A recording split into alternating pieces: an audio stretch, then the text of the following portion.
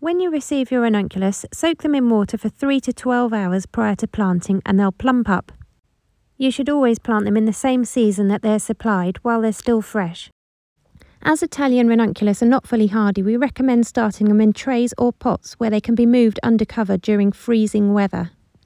You can plant them directly into borders if you have free draining soil and a nice sheltered area or mild winters. When planting into pots, you should use multi-purpose compost and position the bulbs with the claws facing downwards just below the soil surface. After planting, they should be positioned in a sunny, sheltered spot. During freezing weather, they should be moved under cover or into a cool greenhouse. If planting directly outside, make sure the soil is free draining.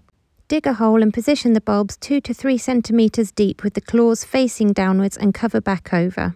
Water in after planting, and whenever the soil feels dry, they usually sprout within about 8 weeks.